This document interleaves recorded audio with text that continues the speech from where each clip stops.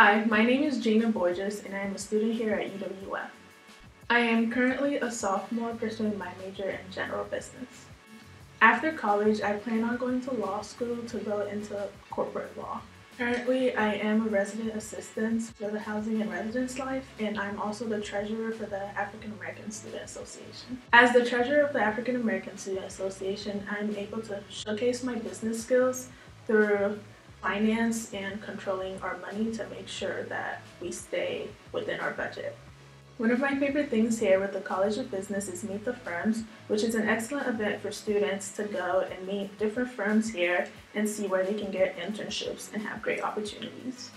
If you have any questions or interested in reaching out to me, you can email me at glb27@students.uwf.edu. Thank you for listening to today's Tuesday's Testimonials. Hope you have a good one. Bye.